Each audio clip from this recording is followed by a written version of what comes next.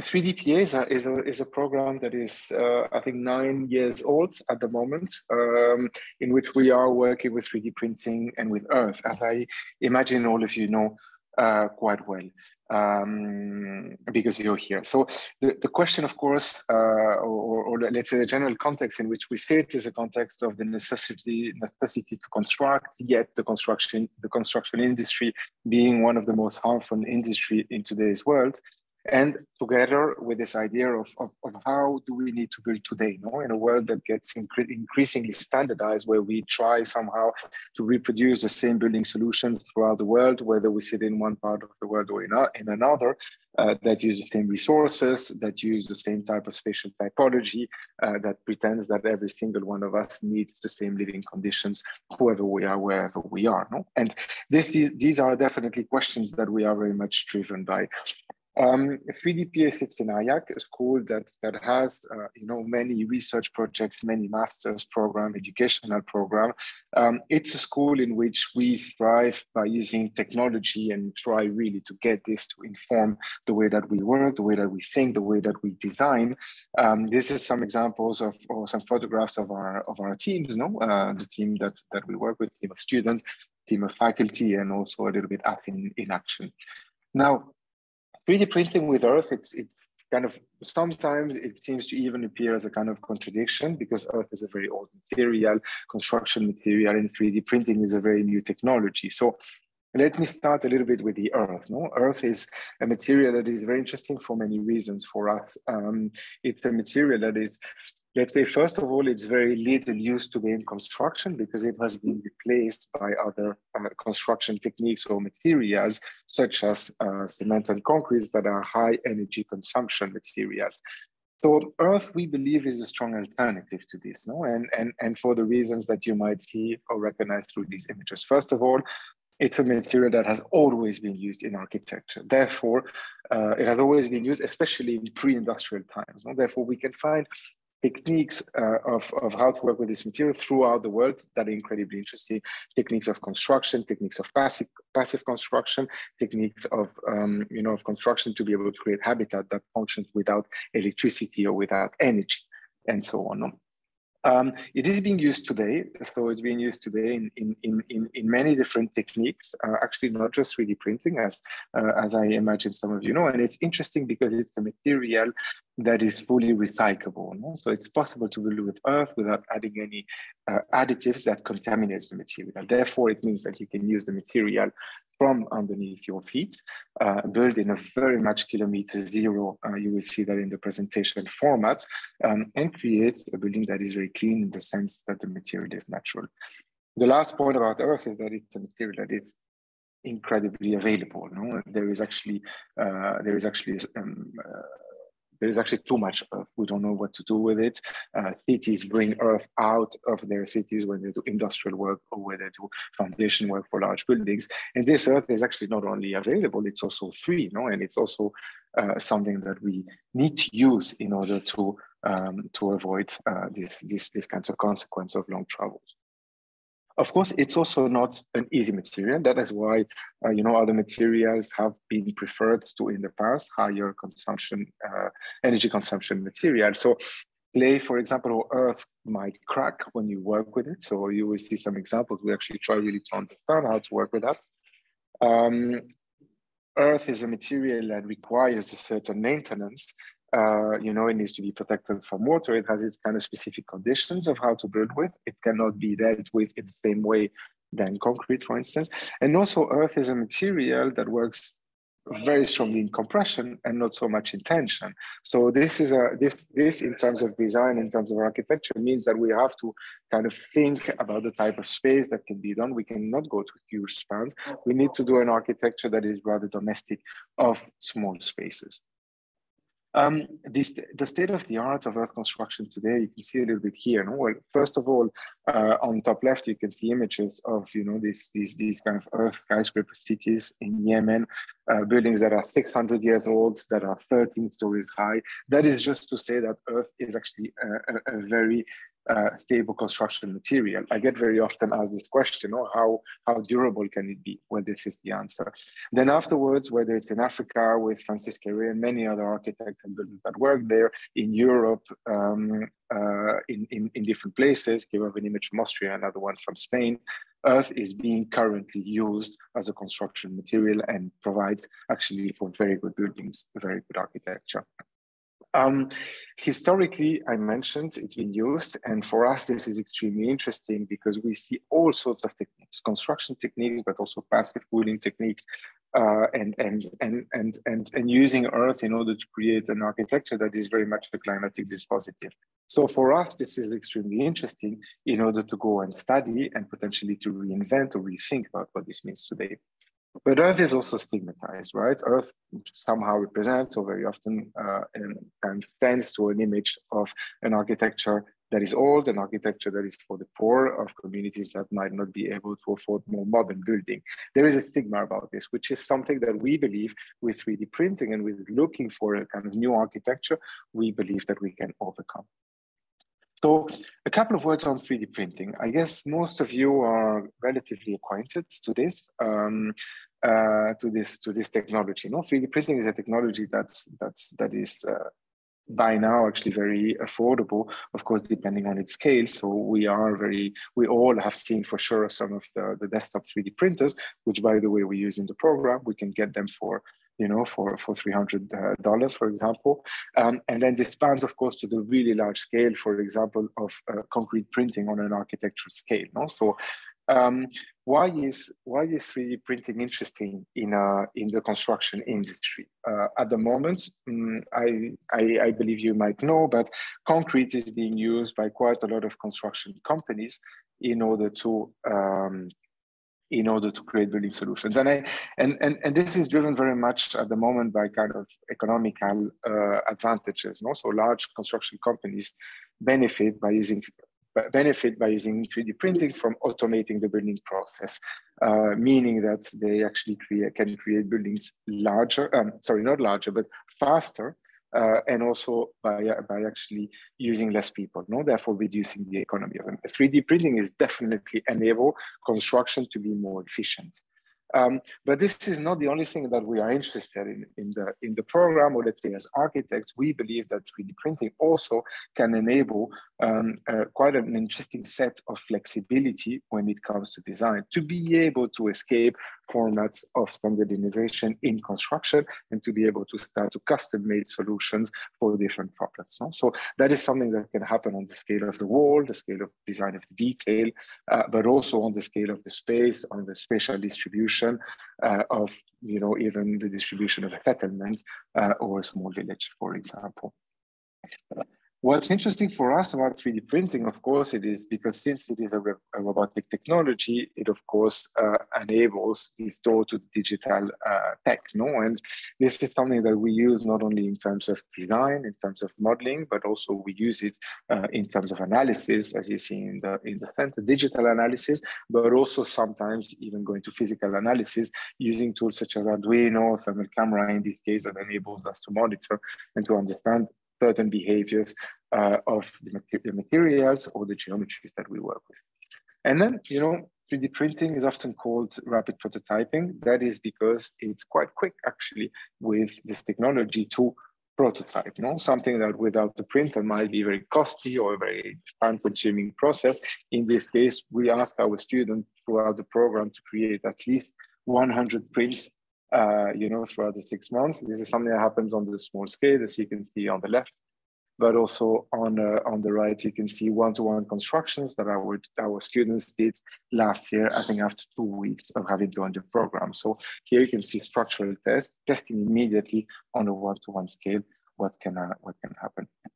So I'm going to explain a little bit this process or this project from 4 perspectives. The first one is, so this slide I will skip. The first one is the one of the detail. So if we are able to put material only where we need to put it, that means that we actually are thinking about how to detail a building and how to detail certain parts of a building in a relatively different manner. So here you see images of the work that we do in collaboration with WASP, which is an Italian company that works with, that develops printers and also does earth architecture. You see here the inside of a wall, you can see the porosity, you can see that we don't work with fully massive wall, but we actually work with networks of cavities.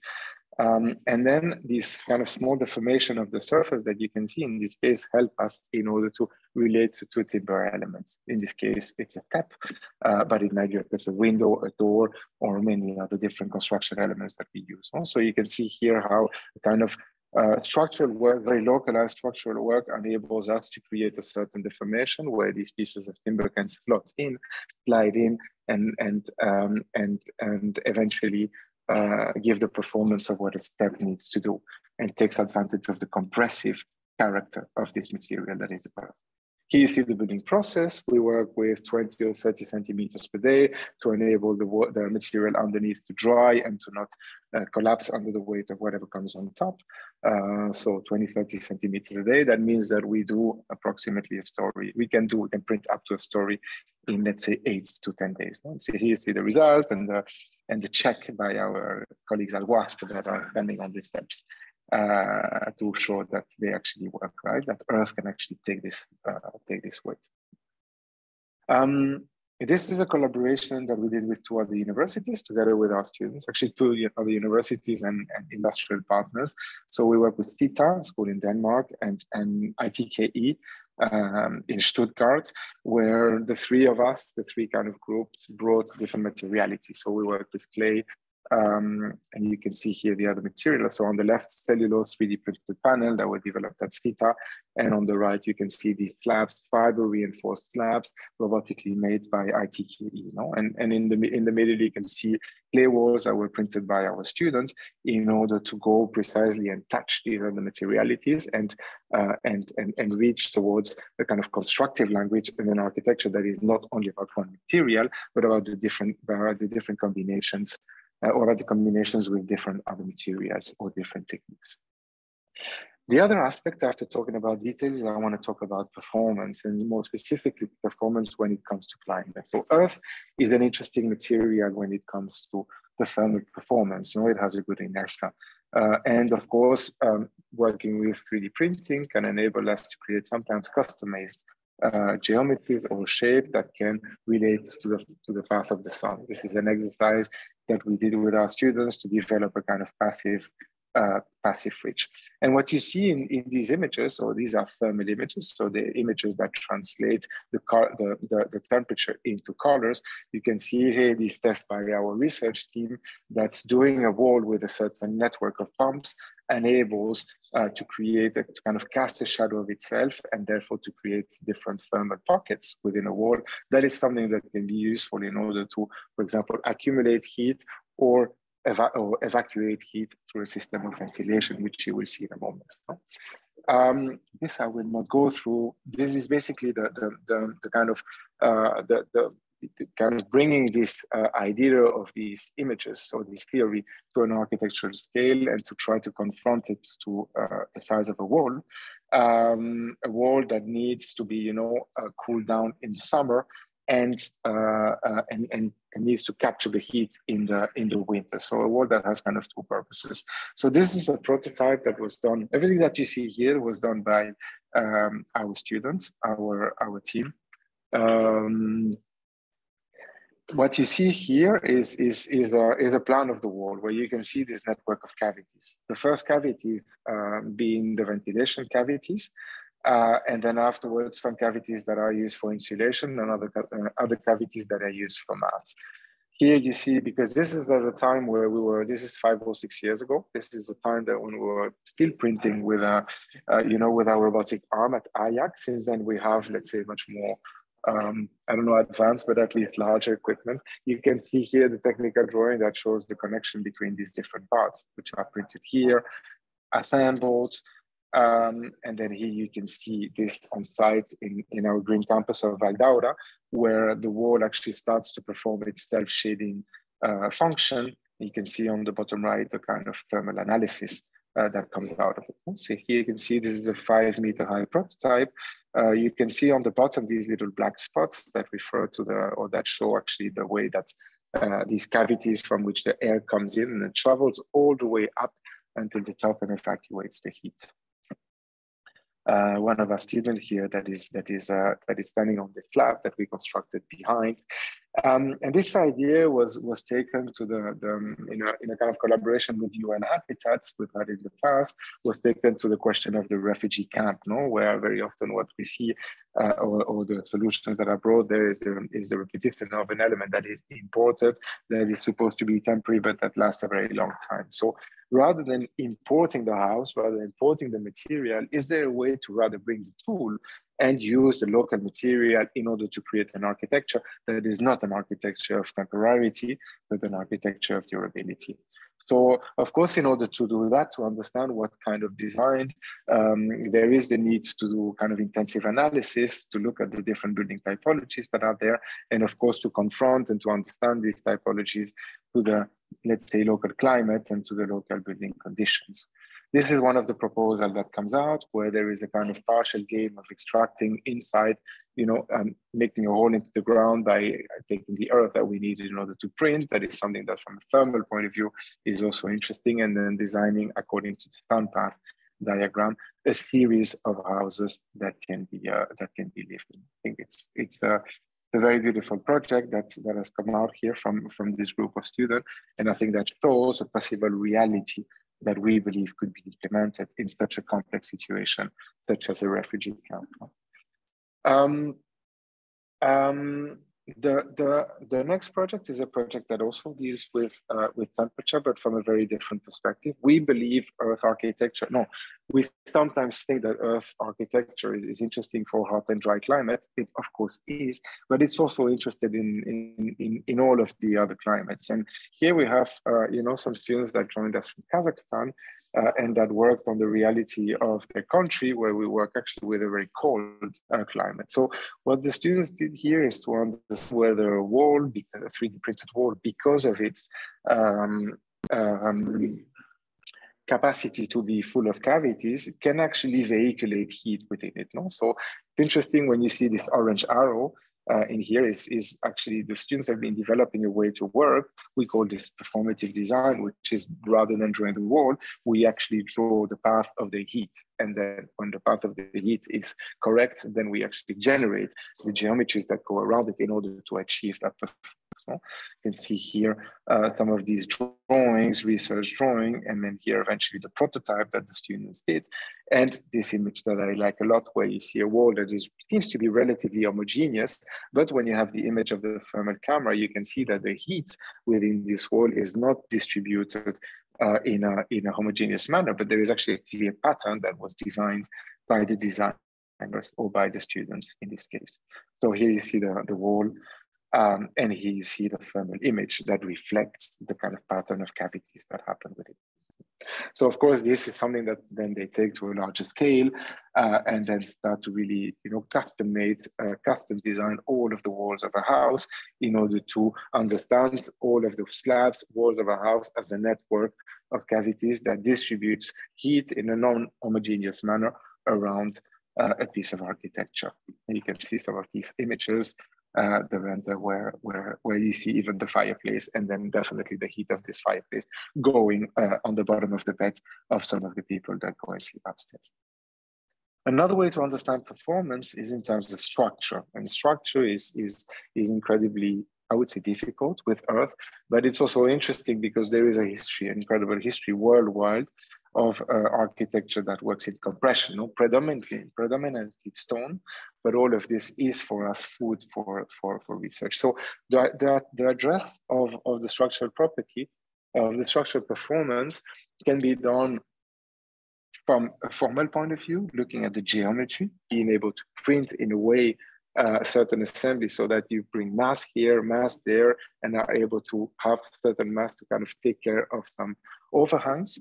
And you can see here a bit the result of that work, very rigorous work by our students, where they're testing all of the geometries, printing them to demonstrate whether they work or not, and seeing how certain form can actually inform the structure and create a better structure. Same with this idea of the catenary, understanding the section in which compressive stress stresses can best be brought to the ground. Yeah, in this process of working, I like this slide where we are both drawing and making at the same time. We like to say that for every print, we can make 100 drawings. So there is always this back and forth process between design and making. Tools that we use, that we make actually. So this is a custom-made tool in Grasshopper that colorizes the surface according to the angle. So you can imagine that the stronger the angle, the more likely the surface is to collapse. And we have been doing many tests over the years that tells us that over 20 degrees we cannot print. So this is a tool that when you model your surface, gives you the color coding. You can set up your angles to tell you at which point, in which area of the surface will the material not hold itself and the print will collapse. So these are tools that we can fit in, of course, within the design process and that are very useful.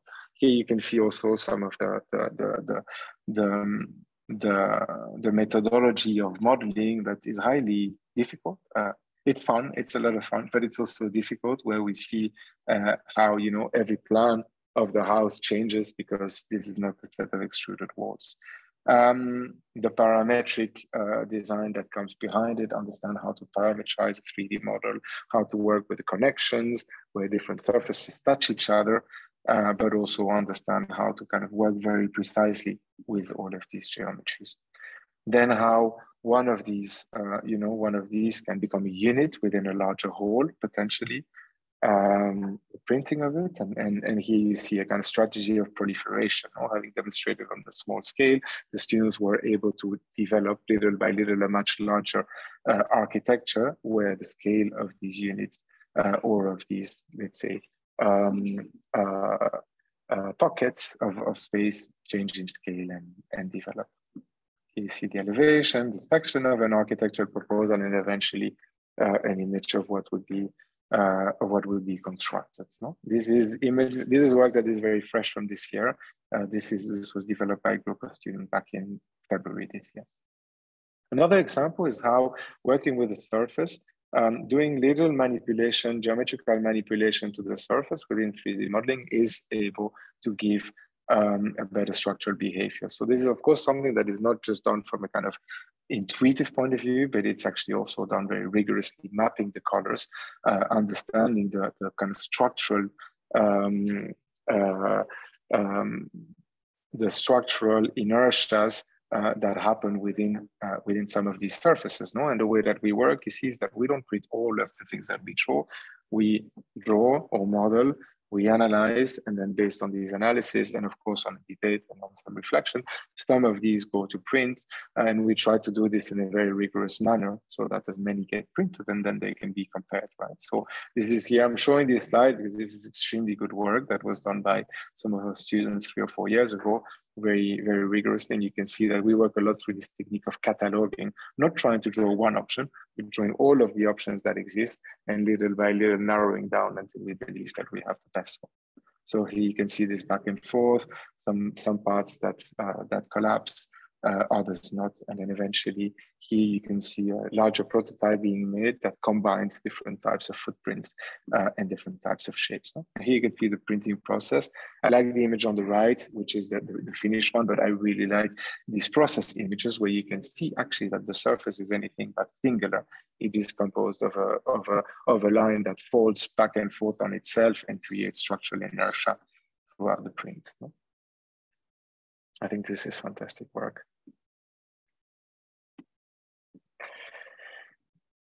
Another strategy that we use is to bring fibers within the material. So you see in these examples, designing the footpath, also not the footpath, the printing path according to fibers that you can stretch in order to start to give tension, a tensile behavior to the prints, right? So you can see here some analysis that are being done that understand in which area the surface is weaker than others. And this is the place where we're precisely going to choose in order to start to weave, in this case, a fiber network. No? This is something that is done during the print with the students actually had, in this case, do by hand, but this is of course a technique that we imagine would be automated and done by the 3D printer or by other automated means. Another example where we see quite a beautiful design that is very much informed by a huge network of strings. But the last one I want to show in this realm is this project here, where what you see is an insertion of a fiber every 5 printing layers. So you can see that this is again something that is being done by hand, but would be automated. And you can see here the formal studies of the geometry, because since students are able to place fibers within the print, we are able to go into deeper cantilever, into more daring cantilevering. And of course, this is done by analyzing structurally the form, but also the question of the overhang. And here is the picture that shows not only the machine that they constructed and used in order to lay the fibers very precisely, but also you can see how this form that is all composed out of straight lines on plan starts to become very three-dimensional and offers possibilities for overhangs and for the creation of wall assemblies that are not necessarily extruded. Another example here, which unfortunately didn't get constructed, this is from the work from the student this year, where they're also developing a new way to kind of spread the fibers only in the areas where the structure actually really needs it. So this is an image of a little competition we did this year in the program of one of the proposals to construct a small pavilion. The last way to work with structure is working with support systems. So what you see here is extremely simple, well, we believe extremely simple wooden structure that we can make in a very standardized manner without any digital manufacturing technique, so that the printer can go and print on top. This is something that is done with a half volt, and here with a full volt. Of course, the big questions of the retraction of the clay. So we started to build timber structure that can also retract. That's why you see a piston up there. So the structure is moving together with the movement of the clay during the drying process. And you don't have to believe me, but by now, this prototype that we see here, we have removed the support system, and this is still standing. And of course, if you don't believe me, then you are invited to IAC, because this prototype is there, can be seen, and we are all inviting you to come and have a look at it. This is the speculation that then comes on an architectural level from the student, because we like, to demonstrate things on a physical scale, and then afterwards to kind of speculate into an architectural project. So this is the type of project that could come out of the implementation of a technique like this, where you see these kind of beautiful vaults that are done above in order to shape a space for student housing in this case. Here, what the construction process might look like. This year, this is something that we played with a lot. We worked actually with active bending, so bending a piece of wood, taking advantage of the fact that it has a curvature, which is something that is extremely good for the drying of the clay. So here you can see some of the successful attempts from our students to print on an extremely thin layer of timber, and to get this layer of timber to shrink together with the shrinking of the earth. So many different proposals were being developed. And then eventually we went into the construction of a prototype in Valdaura. So this is our prototype of this year. Here you can see the different steps of these several tons of clay that are being laid on this very thin timber. So here is some of the development where you can see the retraction potential of this kind of timber column and these timber strips that are there.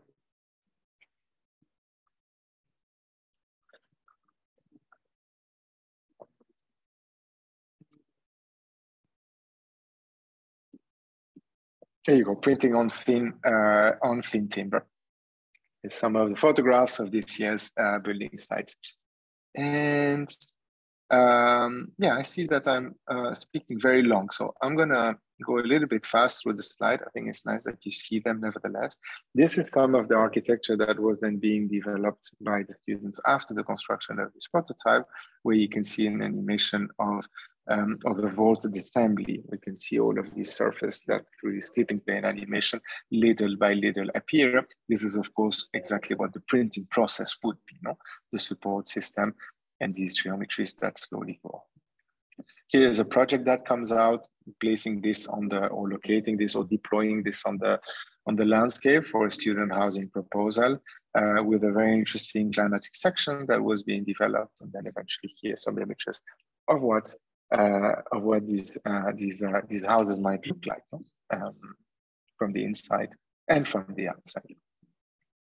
Another proposal, working again with this bending system, but working in a much more vertical manner. So students actually really understanding the structure of a building, the organization of a building, how to circulate, and how can, this flexibility that we have with 3D printing enable to make a building that doesn't repeat on every floor, no? But that starts to have an organization that can match different necessities.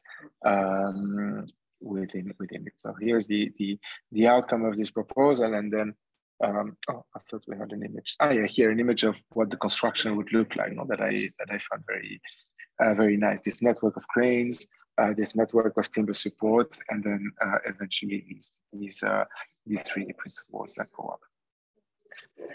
The last, so I've talked about flexibility in details. I've talked about flexibility in performance when it comes to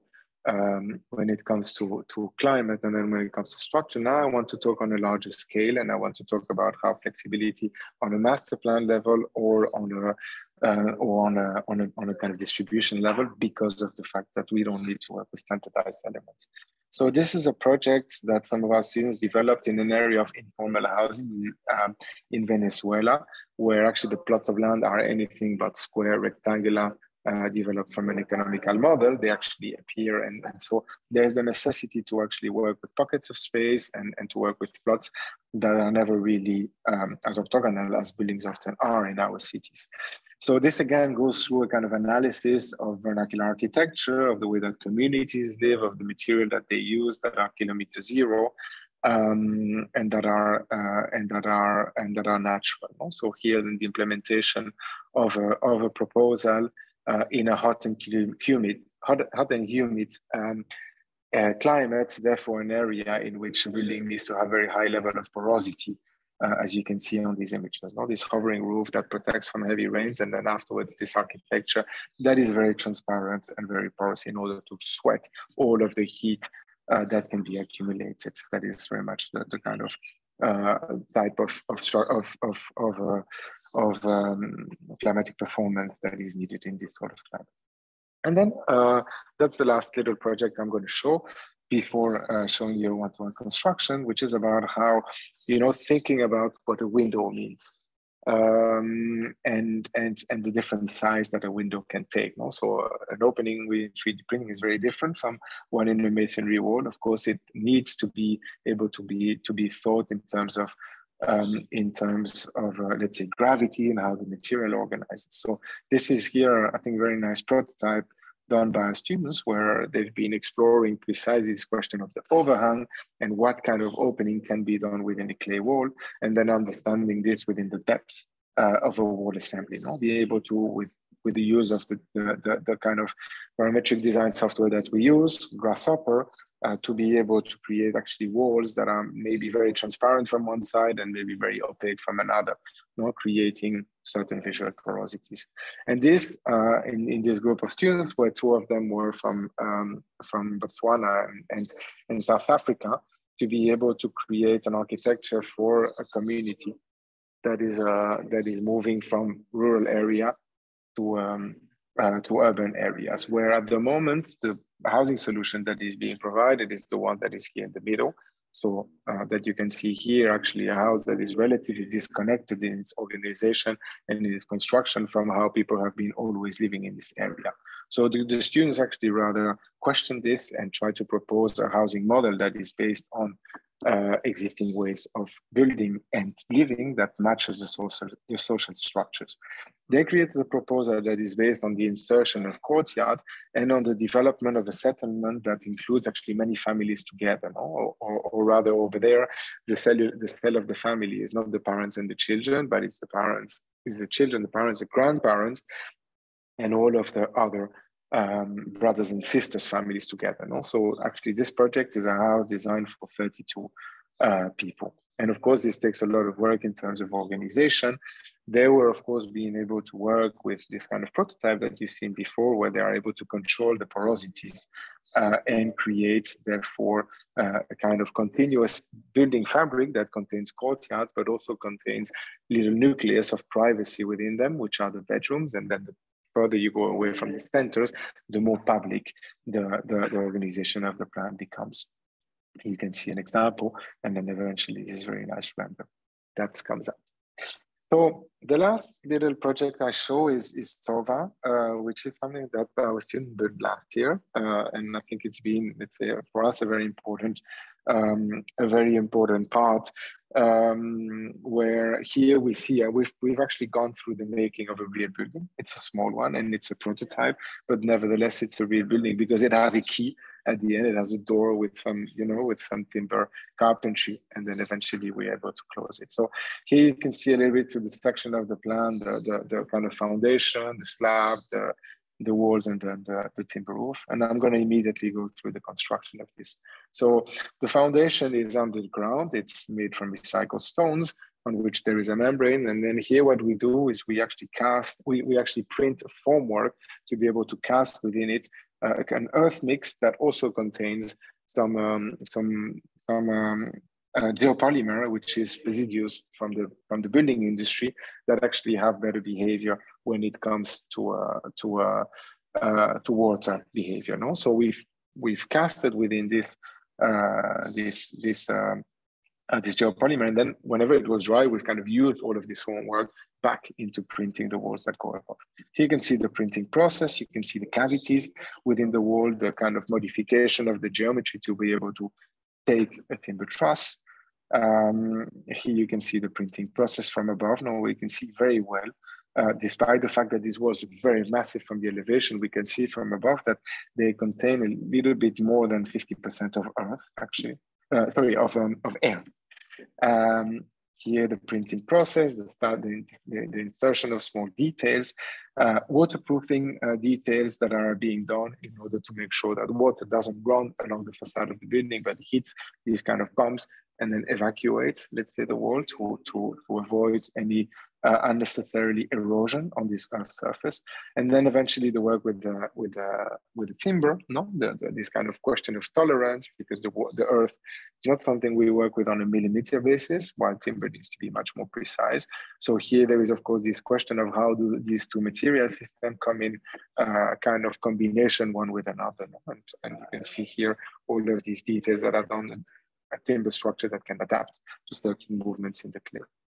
So we have here some photographs that I really like to show, but I'm going to jump to the last one, which is this one, where I'm basically standing with my phone in between the building, and myself, is the hole that we have excavated in order to get the material for the house. No?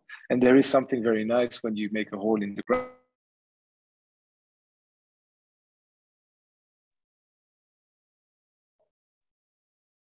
Okay, I hope I was not muted for a too long time. No, it was just a few seconds. Okay, good. So the hole in this, when you make a hole in the ground, what you do is you go and shake all of this little microcosm and seeds that have never, led to the growth of a plant suddenly do. No? So a few months after we had constructed this, we went back there and we realized that wherever there was the hole that we had done in order to print the house, suddenly this hole had led into the growth of an incredible amount of plants. No? And for me, this is a very beautiful little example. This is not something we expected or not something we decided by, but by making a building, somehow we created a little patch of vegetation, which is something that we found very beautiful. Here is some development of what Tova, this project would be if it was done on a larger scale. So we also do this because we are convinced that we are now ready to go to a larger scale, right? And here is a quick video.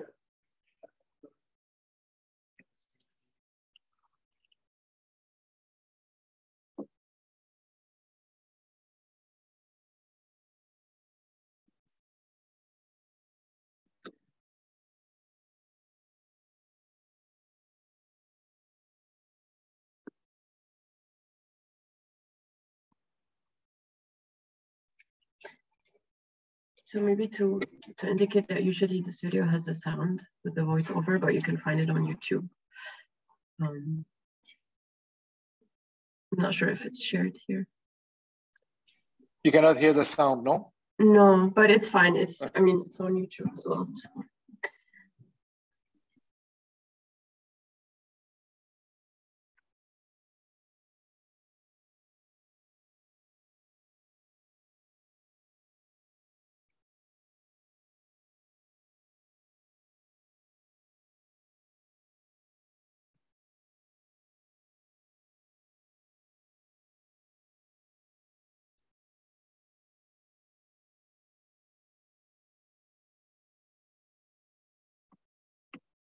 So I'm sorry I shared without the sound. So I was the only one that was listening to this very nice voiceover that is on this video. But we'll share the link so that if you want to watch it, this video, of course, is online. The little conclusion of this presentation is that, you know, architecture is always, of course, very closely related. The type of spaces that are constructed to the technique that are being used. No, it has always been like that in history. And these examples that we like to show to our students show that. No, you know, whether it's the use of the Japanese saw in the construction of pagodas in Japan that create these joints that work without screws, to the arrival of steel and that permits a skyscraper, or to the balloon frame, for example, in architecture of the United States that enabled houses to be built by only 2 or 3 people.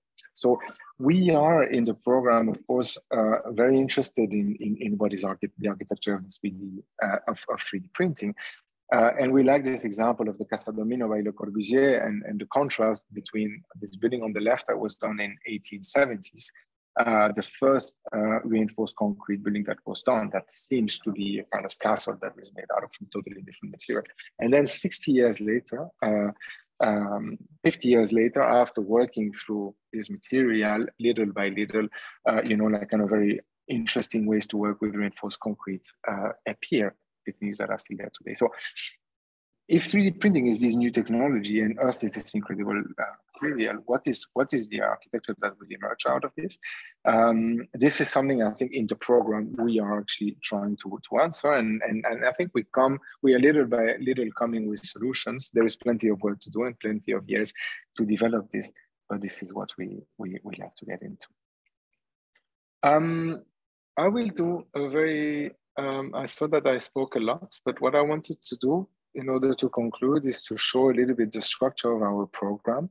And then in a couple of minutes, we'll open for questions. No? So we'd like to go through kind of 3 phases in the program. The first one, it's about learning, let's say, they're all about learning. The second one is about exploring, and the third one is about demonstrating. So the first phase is a 6-week-long, very intense set of workshops where we learn about the machines, we learn about the material, we learn about performative design, we learn certain tools. And then afterwards, we're going to research. So each group, let's say we work in groups of 3, they take a research question, for example, how to make a window within a clay wall, and they develop this through a methodology that is both scientific and creative. And then afterwards, when we demonstrate, we go to the making of a one-to-one prototype in order to demonstrate some of the aspects we've done. And at the same time, we also develop vision projects in which we take these learnings and we speculate on what they mean in terms of an architecture that could come out. No? Yes, so well, we have this slide here. We've been getting some very nice awards with Tova recently, and there is one that is ongoing now. So if you guys want to vote for the new European Bauhaus, it's a European research project that is going on at the moment, and in which we are shortlisted. And of course, we are very excited to hopefully get an award there. But anyway, that is not so much relevant in this conversation with you guys. So I think I will leave it here. Maybe Yara I can give you the word for a moment in case you want. And I think we are now is maybe the moment to convert this into a conversation, to welcome questions, and to give any clarifications or debate on any question that you think might be relevant. Thank you, Edouard. That was a great insight for a presentation. Even I see it for the first time, I think. That was very informative and interesting to listen to. No, I think maybe we will just take the time to have everyone here ask questions. I will also write again my email in the chat so that in case you have a question, you can just email me directly. But of course, go ahead now and ask your questions. We also have some information on the structure of the program that some of you may already have found online or in the booklet that you may have downloaded or in a conversation with me. So I will not take much time. We can also go through it. Everyone can go through the slides in case you need to, but yeah, please go ahead. Maybe ideally just activate your camera so we can see you and ask any questions. That would be nice. Feel free to activate your camera in case you want, because it would be nice to see some faces, even if it's really nice already to see some names.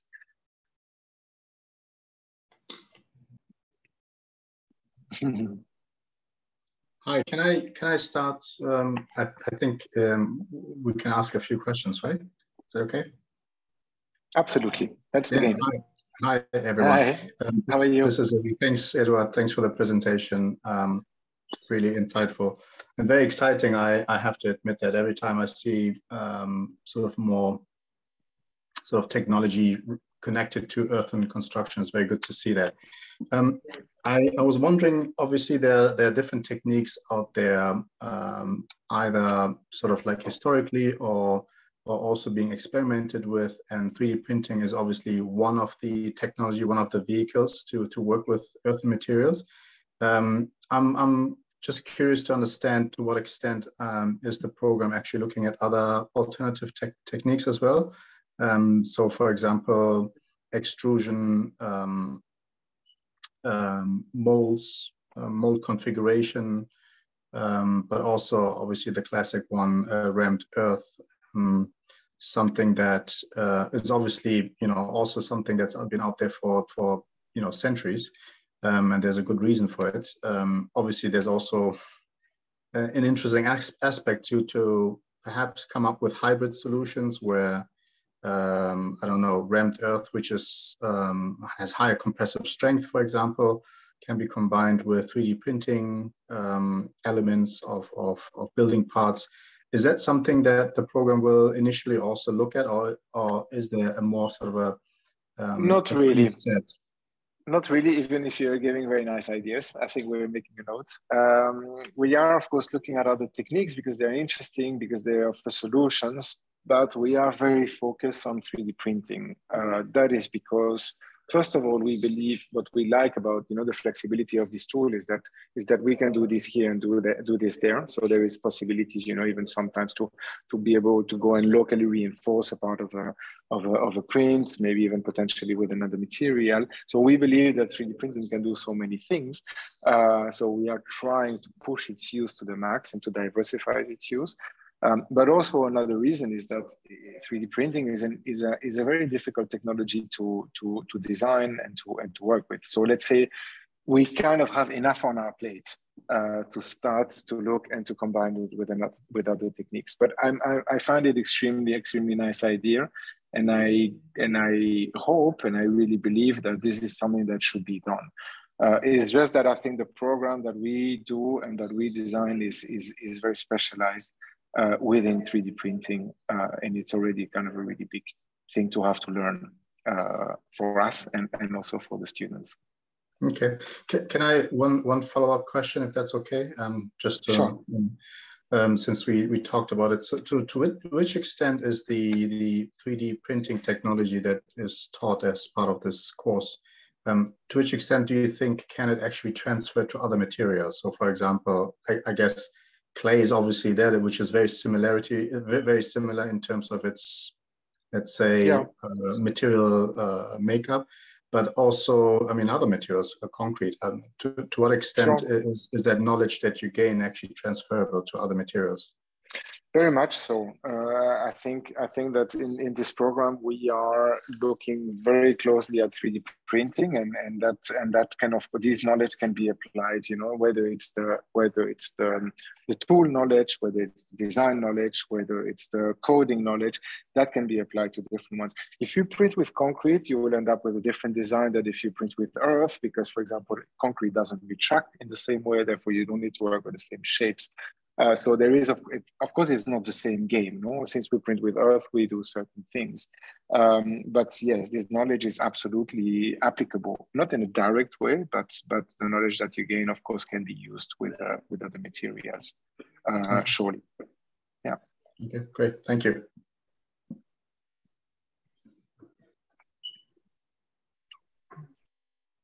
Any other questions? Also, if you're too shy, feel free to write them in the chat. I think there is Anton in the garden. I don't know if Anton was trying, but you're muted. We can't hear you. Hello? Can you hear me? Yeah. Hello. Yeah. I'm Anton. Nice to meet you. Actually, I have 2 questions. Could you please tell more about the software you used? Is it just Grasshopper or something else? Okay, we use Rhino and Grasshopper. Then sometimes we use a bit of Arduino. So and we like it because it's somehow these tools are incredible. They can do everything that we need. No, so there's quite a lot of work in Rhino that we use a lot for drafting.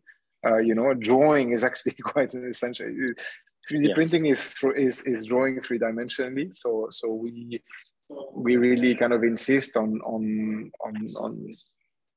using that tool. Of course, Grasshopper is absolutely necessary when it comes to doing the G-code, but also to generating the geometries that you need in order to analyze them, in order to quantify all of that. So Rhino and Grasshopper are our main tool. We can do almost everything that we need with them. Okay, and how do you connect this Grasshopper G-code with the robotic arms? Is it like something special, or the base software? Yeah, we generate G-code in Grasshopper, and that is something we feed directly to the robots. Whether we work with the robotic arm or whether we work with the crane that you have seen in the last slides of the presentation. Great, thank you. And one more question: haven't you discovered like clay with the process of firing? Because it's actually the same material, but after the firing process, it will be like 10 or 20 times more durability. Haven't you researched that? Yeah, we are researching. The pavilion we've done at the Venice Biennale was done with fired clay, and we've also done a collaboration with an association of ceramics some years ago for the Biennale of Ceramics here of Catalonia, where we worked actually with a kind of double column. So that where the column was the oven itself, and we've worked in this kind of very deep experiment of how to fire, and we reach actually vitrification and a very strong result. We tend to not go there explicitly because we are trying to work we keep the material recyclable, right? Because, and this came from in the beginning of the research. You know, what we did is we made a prototype, and then we broke the prototype, and we use exactly that material directly back into the pump. So we kind of experience within our own lab this idea of extremely simple recyclability. And we, of course, like this a lot more. The moment you fire the clay, not only you need a lot of energy, but then also the clay is not recyclable in order to do new prototypes. But what I think we most believe is that, you know, I really like to believe or to think about the 3D printed wall with raw earth that might be cladded with ceramic tiles that are also 3D printed. I think that these things are absolutely combinable. So yes, why not? Why not? Thank you for information. Great conference. Thank you. Thank you so much. Thank you, Anton. I believe Badia was trying to say something previously.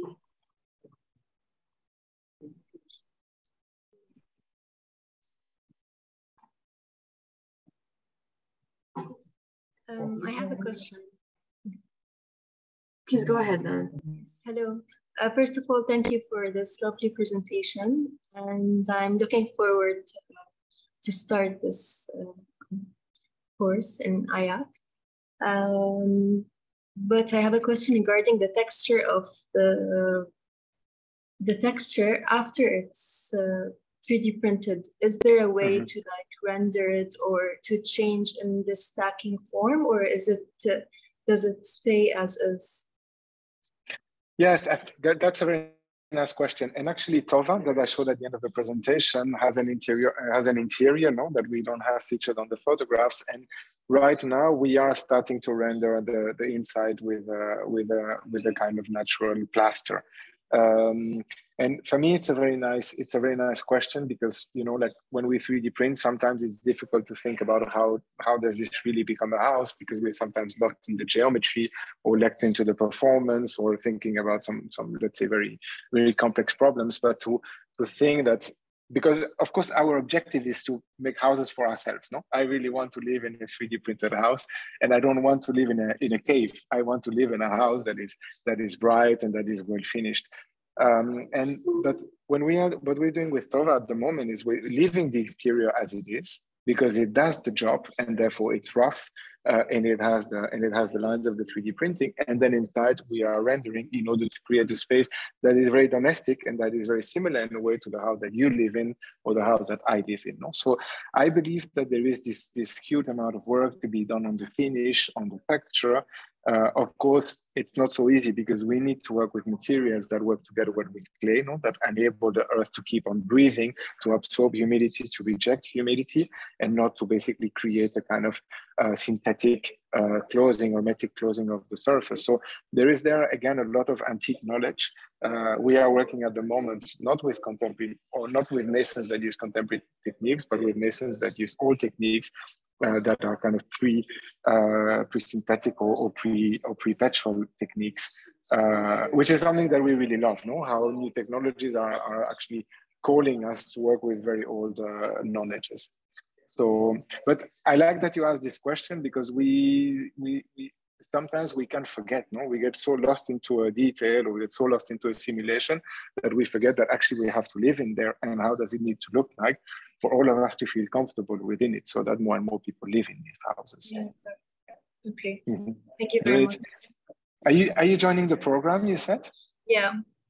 Ah, great. Very nice. So see you soon. See you soon, hopefully. Hi, I also have a question. Thank you very much for the presentation. My question is regarding the experiment with the materials. So in what I saw a lot of experiments or just ideas and research regarding the geometry that is going to be printed, but sometimes the material also has a big impact on the end geometry that is our goal. So sometimes, like the mixture of the earth has also an impact on geometry. And I just wanted to ask, will there be workshops where we can explore different mixtures and yeah. Absolutely. So we do this normally quite at the beginning of the course, because there are some of the students that come that have prior knowledge in that, and others that don't. And we normally do a very nice workshop, which we do in the Natural Park here in Barcelona, where we actually go and explore in the landscape different parts of the mountain, you know? And we do that with shovels and with how this tool is called, I don't remember, the pico in Spanish. And then we organize ourselves as a collective, no, with the 20 students that we have. Then what we do is we try to catalog the landscape and understand the landscape. So get back these samples of earth, and then go back into the lab and start to work with them with these very basic tests on the earth, to be able to understand the containing of clay, the elasticity, the retraction of the material. So we make this cigar test, we make the water bottle test, we do this, but then we try to somehow gather all of this information and also quantify it and start to do charts to be able afterwards to insert this within the design. Afterwards, so we normally work with the clay of Barcelona. At the moment, we have some projects that are starting in Africa, and of course for these projects, they are not part of the academic program because we do little by little more and more projects on the site, very often with our alumni. But for example, for this project in Africa, the first thing we will start to do is actually to go there and to test the earth, to see actually what is the potential there. I like what you say, to say that if you work with this earth or you work with that earth, somehow what you will construct will be different. That is something we haven't explored yet. And I think it's because there's such a complexity in the things that we need to work with, that the material is something that we try to every year work with quite a similar material. And we haven't somehow completely opened that. But I think that this is something that will definitely happen one day. And who knows, maybe already in the months to come. Yeah, I think it's a nice question. And again, we are making a note because I think these are very nice suggestions of how to continue the research. I also have one more question regarding the horizontal layering of the geometries. You also said that we can have like an overhang, but with the machines, we can also deviate a little bit from the horizontal. So would you push us in such a direction where we can also experiment? Okay. Yes. Yeah. Maybe for the ones that are less familiar with this, there is a construction technique that is called the Nubian vault, which is a very beautiful old technique where basically the arches of the vault are not vertical, they are slightly angled so that the brick take advantage of gravity, so you can construct a vault without any formwork. So this is the technique that we've done, and I'm pretty sure we're not the only ones. We've actually taken the printer and we've taken it out of the horizontal plane, as you say. So that is something we really like to do because it's a better way to build. Of course, it relates a little bit to the technology that we use. So if we work with a robotic arm, that's, I was going to say very easy to do. It's not the case, but at least it's possible to do it. But if we work with a crane, that is a slightly more standard, and the machine basically that has less functions than a robotic arm, then that is something that is much more tough to do. So there is always this kind of reality check of the technology we work with, where do we work, the material, etc., that lead us into one solution or the other. But I think what you're saying is definitely a very interesting ground that we are sometimes exploring, and I do believe we haven't explored enough. So there will be more on that for sure in the future, surely. Yeah. Thank you. Thank you, Vesela. Nice to see you as well. We have another question in the Q&A, Edward, from Dua. I'm looking at it. I can maybe answer this. I was going to answer. We have two questions for everyone. If you would like to hear the answer, and then Eduardo, of course, if you have more to say about it. So, maybe I'll go for the first question where Dua is asking if in the program we teach about piping, wiring, and integration with 3D printing.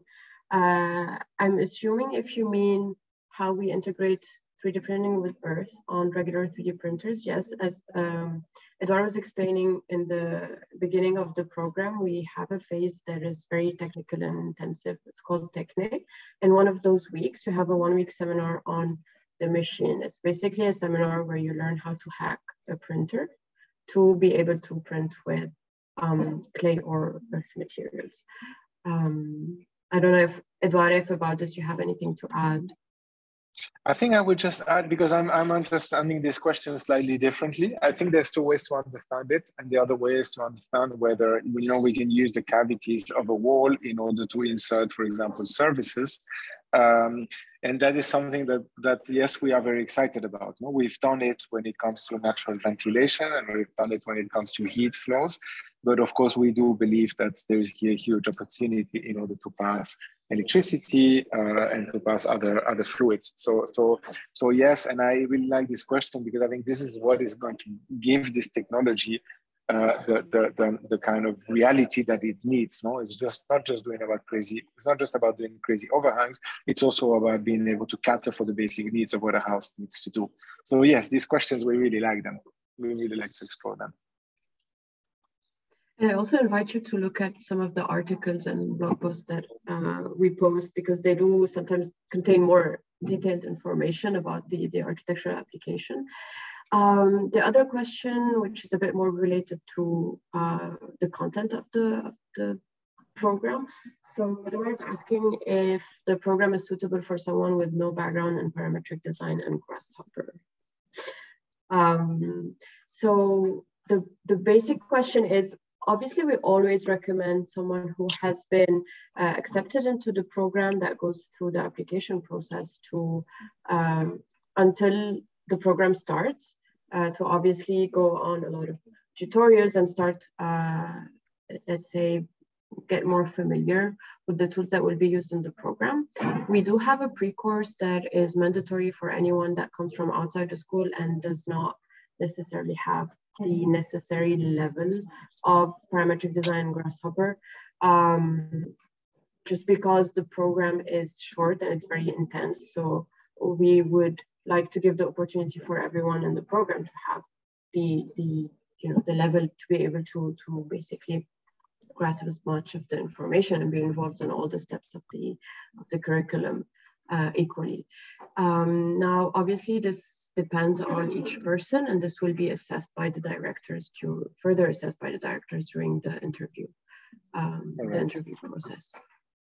Yeah, I think it's you answered perfectly, Yara. I think that what we lack in the program to have a certain balance between people that are really driven by technology and really driven by code, for example, and others that are maybe more driven by other architectural concerns, a little bit less familiar, maybe a little bit less agile. We do definitely want to make sure that everybody learns these tools during the program, but every year there are some students that take part that are a little bit less knowledge in Grasshopper. So I think Grasshopper, of course, you need to be interested into what it is. If you are scared of it, then that's probably not a very good start.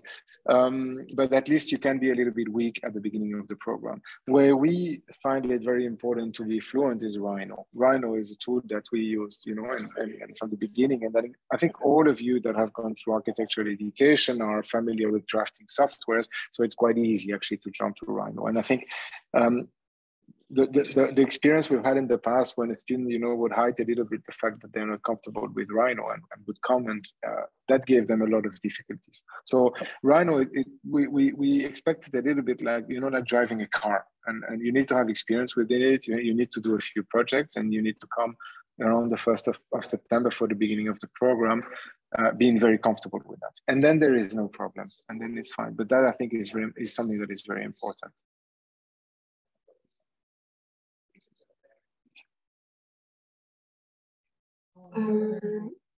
We have in the chat another question. Montserrat, I believe we did get in touch, I think, at some point by email. So you're asking if, so Montserrat is a bachelor in product engineering in the Netherlands and is asking if he can take the course for half a year alone or together a whole 2-year course. The postgraduate in 3D printing is an independent course, so of course you can apply for it and take it alone. However, because it is a postgraduate, we mainly accept people who already have a master's degree, and generally people with only a bachelor are recommended to take a master's degree in-house at the school, and then so for 1 year, which is a 9-month course, and then take the 6 months of 3DPA. So to combine both. But again, it is a lot of a case-by-case scenario that would also be assessed by the directors themselves, based on, of course, on the study of portfolio once you go through the application process. Mm-hmm. And there is also the possibility to do a master's degree, to do another master before joining 3DPA, no? Yes, so in-house or out or in another school. True. Yeah, absolutely.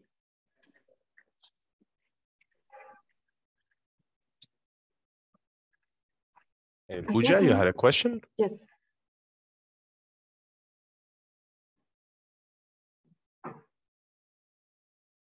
Oh, we heard you, but now we don't hear you anymore.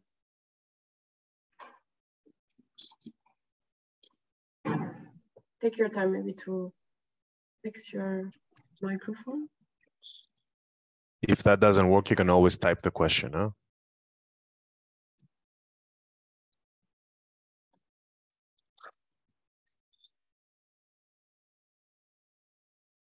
Any other questions in the meantime?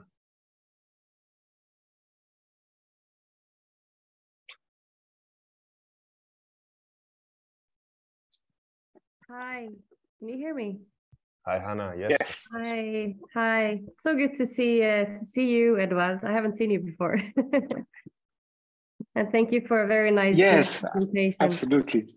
I think it's a bit of a delay. I just wanted to say thank you for a very nice presentation, and it's super interesting to hear some more details about the program and to see your slides as well. So thank you very much for that. I have to go now. Yeah, I'll see you around. Thank you so much. Absolutely, Anna. Thank you for coming and thank you for your words. We'll be in touch. Yes. Good to see you, Hannah. Good to see you too. Bye. Bye.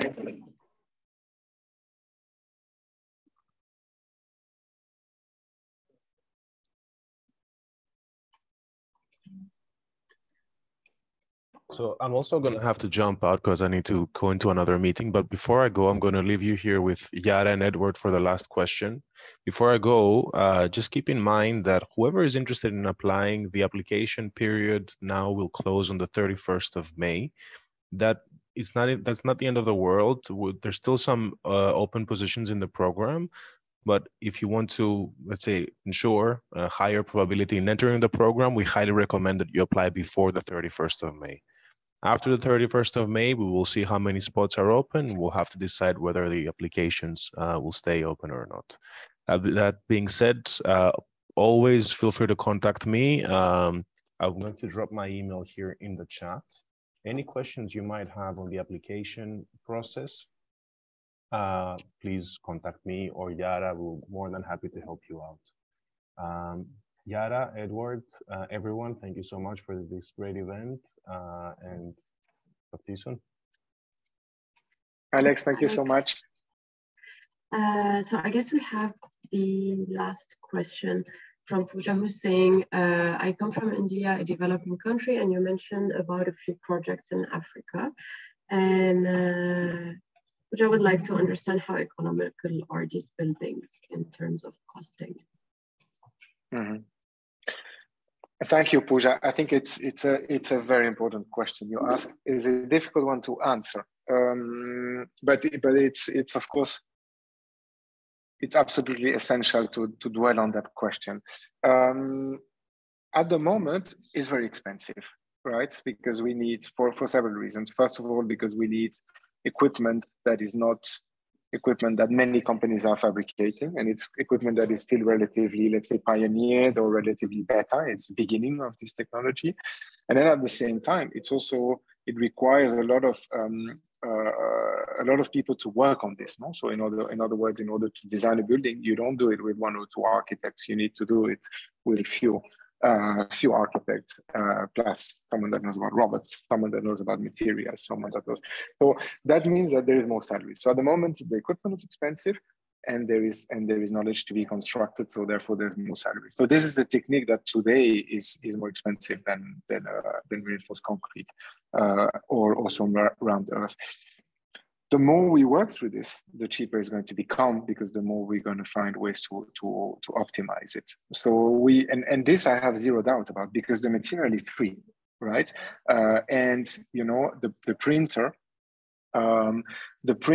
is not much more expensive than a concrete mixing truck. So if you start to get into it, you realize that little by little, this cost will go down. But of course, it requires the economy of scale. Of course, it requires the fact that many people investigate with that. And I hope that all of you that don't join the program here will still 3D print with us somewhere, because I think we all need to contribute to this technology and this material, because I think it's a very good solution for the future. So I have zero doubt that it will become a viable construction alternative from an economical point of view. but we need to work through it in order to make that happen. That's let's say my answer. Great question. I think it's essential. If we don't answer that question, we cannot go further. Absolutely. So we have a, sorry. No, go ahead. There's one more question. We have a follow-up question, yes. What is your main pains or like challenges with the equipment? We are working on building equipment. Great. Oh, there are quite a few. I love the questions, yeah. Yeah. Thank you, Anton. Very nice. The material, so extracting the material, drying the material, sieving the material, mixing the material with fibers, and then pumping the material. These are things that definitely can improve.